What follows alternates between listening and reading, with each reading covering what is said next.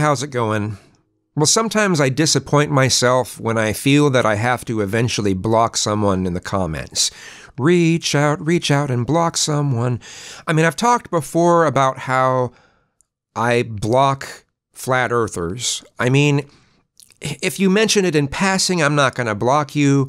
If you talk about it in a hypothetical sense, yeah, that's fine too.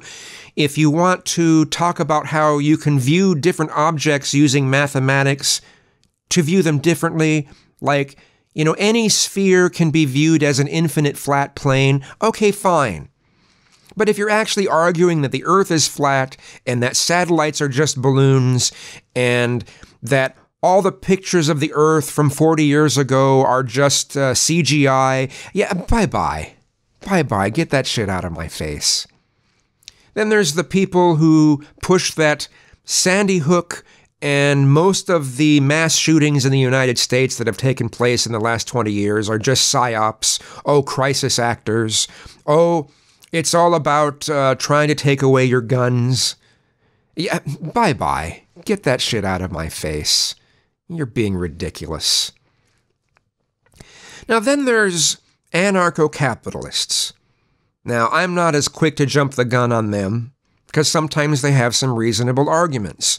But when they continue to hound the notion that we should gut all regulations and privatize everything, and they want to forget about what greed does in the equation, they want to forget about the history of the United States, and how, yeah, we kind of started off with more libertarian, anarcho-capitalist kind of ways of being, and we eventually learned that we had to have these regulations to stop terrible things from happening, like child labor, slave labor. We had to try to stop accidents from happening in work, so we needed safety regulations, things like that. Environmental regulations. No, let's just gut it all. No, that's ridiculous.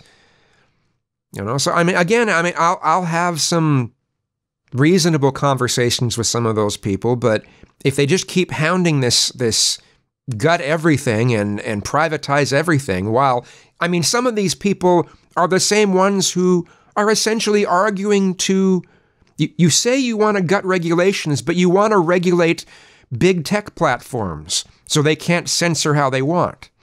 Now, I think we should regulate the big tech platforms, but, that goes against anarcho-capitalist ideals. It goes against libertarian ideals. I thought you said the free market will take care of everything. Anyway, but recently I had to block someone after a period of time when they continued to push this new way of looking at the political spectrum. It's people like Rockin' Mr. E say the same sort of thing. They push this notion that anything on the right is libertarianism, anarchy, anarcho-capitalism, is the absence of government, and anything on the left is authoritarian.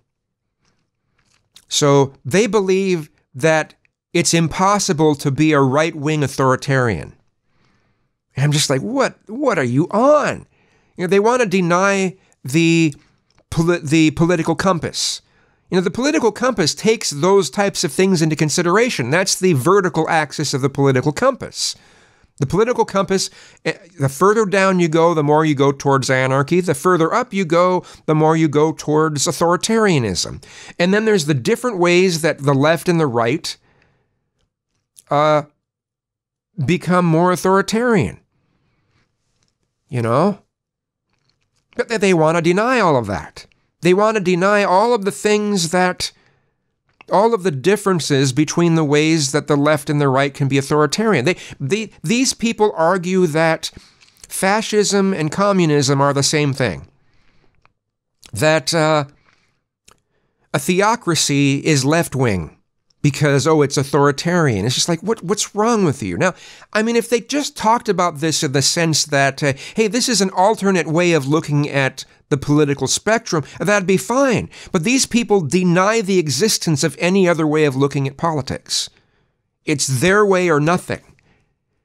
And I have a problem with that. I mean, there are people who want to redefine things that, and they, like people who say that black people can't be racist. Well, they're using a different definition of the word racism. But those people, they do know that there are other definitions of racism, and they acknowledge those things. I've never run across someone who doesn't acknowledge other definitions of racism.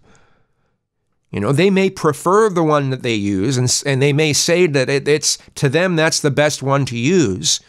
Okay, that's fine. But these people who want to argue an alternate version of the political spectrum, they outright refuse to even acknowledge of the historical and colloquial and dictionary ways of looking at the political spectrum, and it's frustrating.